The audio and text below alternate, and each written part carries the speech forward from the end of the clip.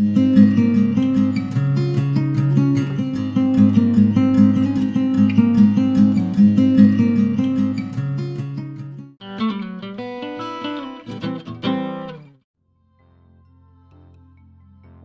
I'm going to be working with concrete and tar. I wanted to create some totem pieces and decided to try it on these solid walnut pieces as well as this cradled panel. I've never worked with concrete or tar before, but I've seen some other artists doing it and wanted to give it a go. As you'll see, even right off the bat, things did not go as planned. I did not know what I was doing, and it shows. I had a lot of problems, but just kept working through them, and in the end made some pretty cool pieces I'm excited to show. As you can see, I did not use any gesso on any of my wood pieces. I'm not sure if that is part of the problem that I ended up having or not. When I do this the next time, I may go ahead and try some gesso first. Um, but the concrete mixture in and of itself didn't seem like it was quite right. Maybe the kind of concrete I got wasn't quite right. But I struggled getting this to work the way I was anticipating.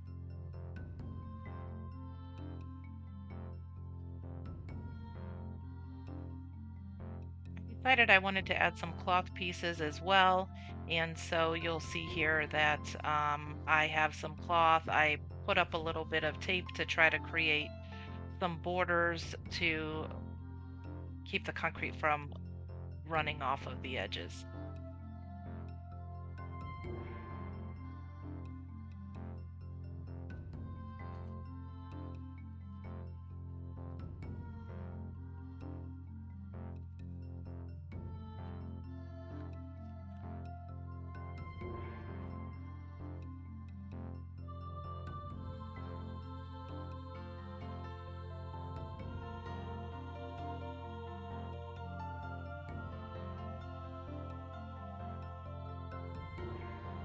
My mixture just seemed really dry.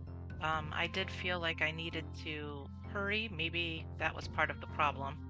Um, I thought maybe if I added some cheesecloth or some kind of cloth that it would help with the concrete to have something to bind to or grasp onto. It just didn't seem like it wanted to stick like I expected it to. So I did go ahead and add some cheesecloth to some of these pieces.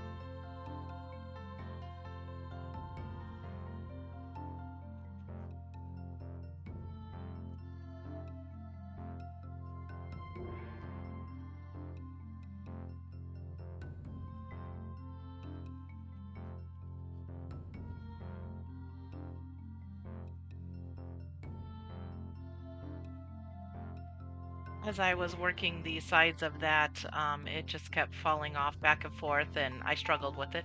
I wanted to also make some pieces with fabric and rust. I had some rusty bits and bobs, so wanted to try to concrete the rust into a piece of fabric and then try to use the concrete to put that piece onto the wood totem or the walnut. Tried a couple different things. None of them really seemed to work super well. Again, this whole process was a learning experience for me, and I know what I won't do the next time. That's what I learned from it.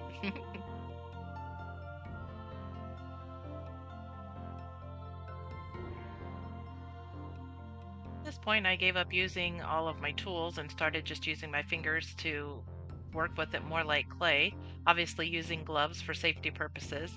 I did enjoy that a lot more, however, and I was able to get the shapes maybe more of what I was hoping to do. But it's definitely a messy process.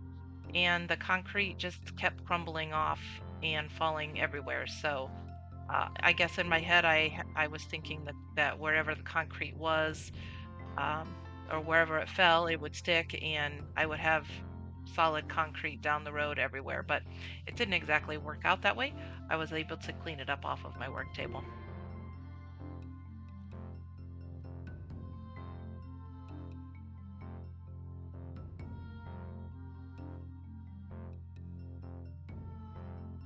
This piece initially felt a little more solid, felt like the concrete was adhering much better.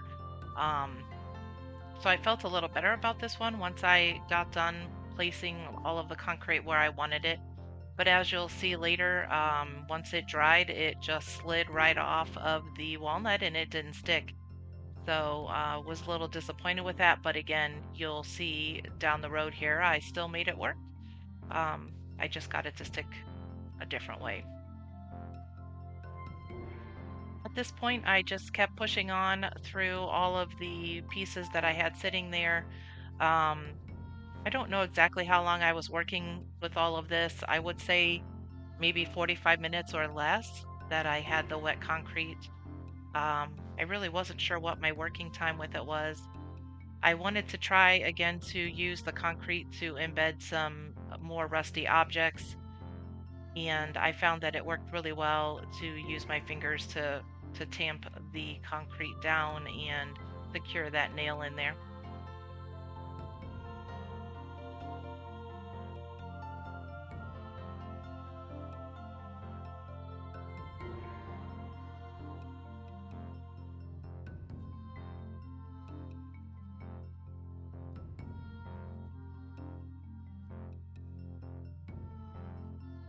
This piece had a big hole in it from a knot in the original wood, and I really liked that and wanted to try to work around it. So initially, as I was putting the concrete on, I was trying to work around that hole there.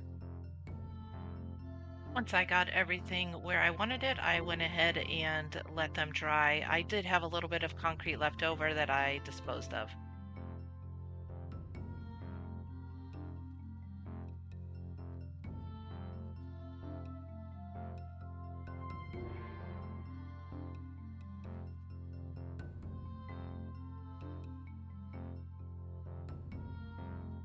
You can see the concrete did not stick.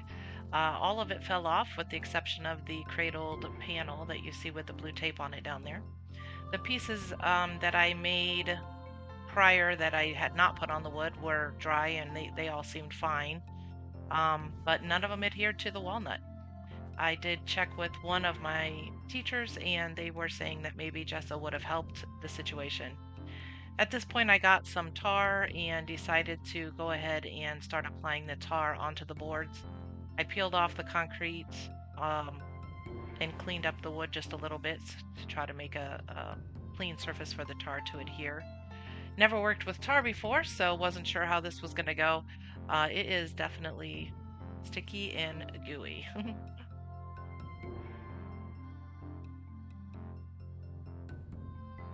Couldn't quite decide what the best way was to apply it.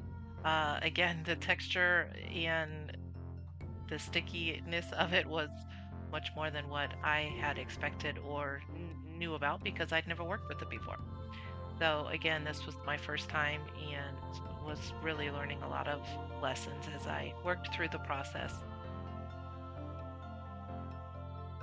I knew I should probably keep the tar layer thin, try to apply it as lightly and thinly as possible. I knew it was going to take it a little while to dry and was hoping it would dry quicker if I was keeping it thinner as I applied it.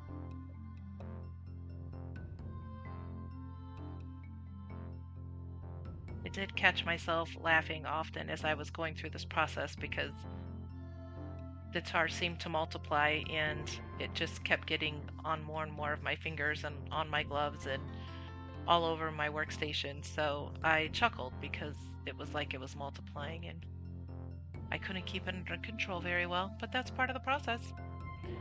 Art can be messy.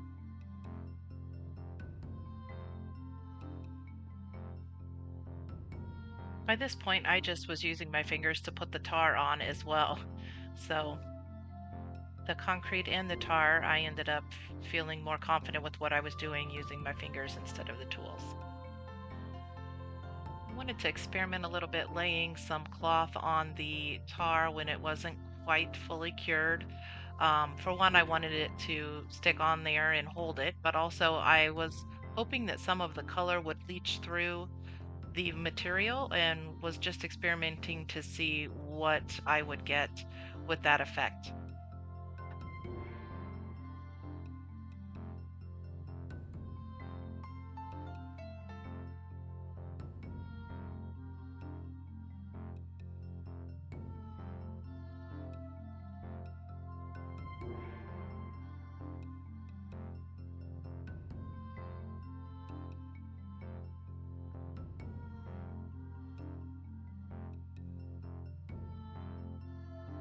At this point, I set these aside to dry for a couple of more days.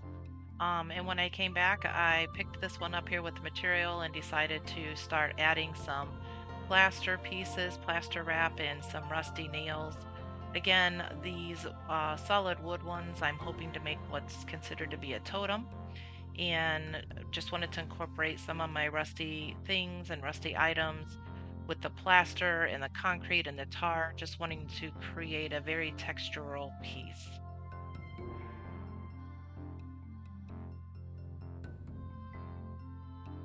As I'm pushing the nails through this plaster wrap, the plaster is coming off of the material quite a bit, so I did it on the paper, trying to save some of that. I figured I'll probably need it to add a little water to and make a little plaster to put back onto those nails to help secure them.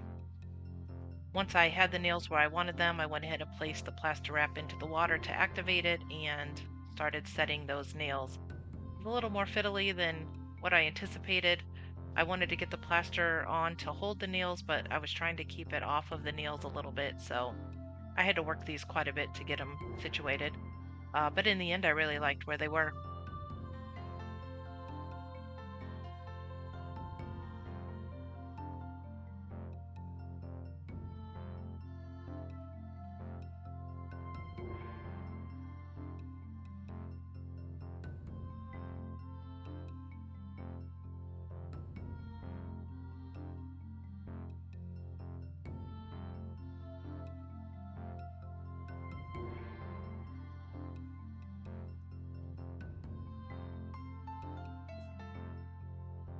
Once I had everything where I wanted it, I realized I still had a lot of powder that hadn't been activated, so I was trying to dump some water on there and mix it up a little bit. Again, wanted the nails to be somewhat straight, so it was a little fiddly, as I said before.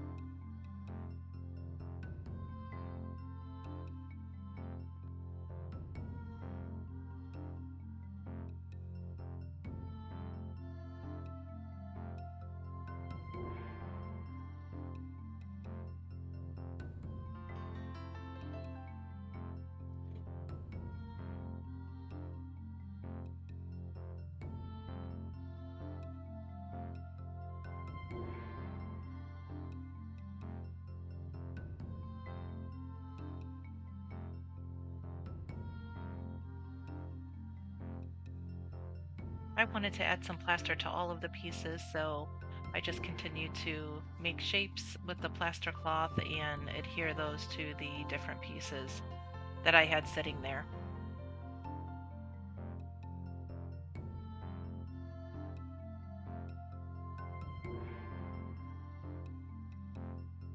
Trying to get those pieces to sit on there without having the extra plaster running all over the board was again a little bit challenging. I had a lot of fiddly things to do with these particular pieces that I'm working on. Um, but it paid off in the end. I really did enjoy the process and liked what I ended up creating.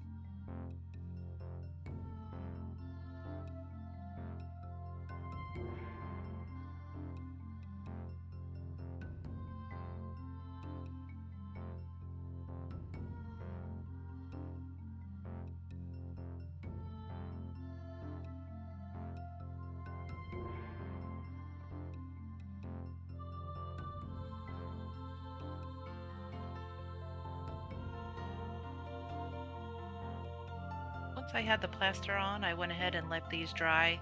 It didn't take quite as long. I worked on another project while they were drying, and then I came back to them to work them just a little bit further.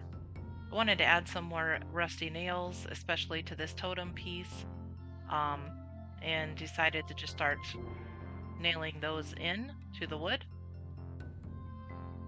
I found that some of the rusty nails started to bend, and at first I was like, oh no, but in the end, again, I kind of like the organic. I like that they look a little broken. There's something about it that I guess just speaks to me.